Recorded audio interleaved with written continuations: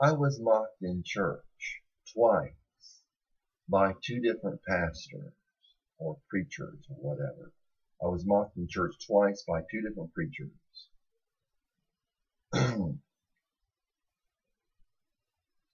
One in one church, which is they're both large churches, from the pulpit. In one church, I was basically told to leave from the pulpit. I did not do anything in that church. You know, I talked to some people when I came in.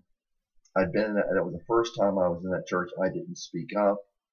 I didn't cause any problems. I wasn't malicious. And the guy was mocking me. The preacher was mocking me basically from the pulpit. I don't think there was a pulpit there, but he was mocking me from the pulpit. And another church I went to, which was probably about 500, 700 people there at the time. It was a black preacher, and he was joking around and mocking me from the pulpit. It's why I don't go to church.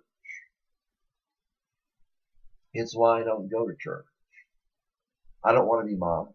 I don't think that's Christian. Even if it didn't bother me, I don't think that's Christian. I wouldn't want to be there. He was mocking me. The black preacher was mocking me, and the congregation was laughing. The congregation was laughing at me. They knew the joke was on me.